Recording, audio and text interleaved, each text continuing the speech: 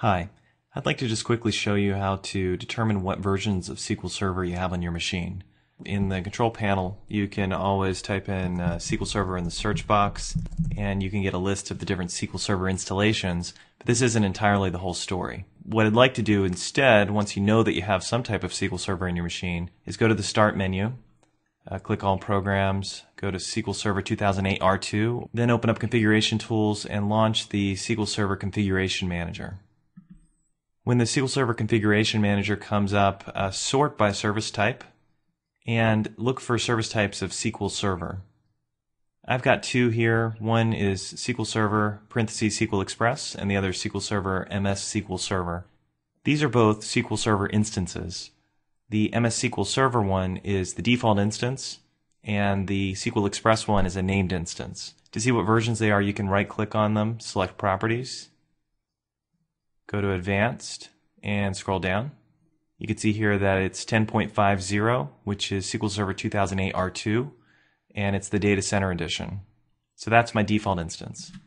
I'd like to show you one more way of looking at the version. Once you know what your instances are, in this case I've got two instances, you can go to SQL Server Management Studio and actually check the version from there.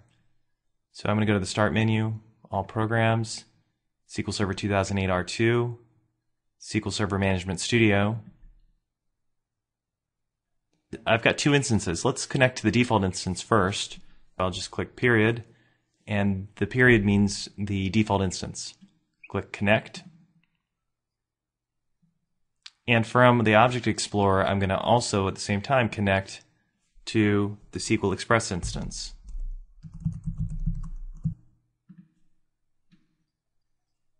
So now the Object Explorer shows both the default instance and the SQL Express instance. What I'm going to do is run a quick query on each one of these to show the version number from a query. So I'll select the default instance, click New Query, and then type select add version. I'm going to press F5 to run the query. And you can see it gives me a version string down here. It's easier if I change the output to text, so I'm going to say results to text, and then press F5. And we can see here that it's the Data Center Edition, and it's Microsoft SQL Server 2008 R2 RTM Edition. This is the result we get from the default instance. Now I'm going to select the SQL Express instance, click New Query, type the same query in, press F5, and we can see here that it's Microsoft SQL Server 2008 SP1 and the Express Edition. The main goal here is to understand what's on your machine and to know how to connect to it and to have a few techniques for determining what versions you have.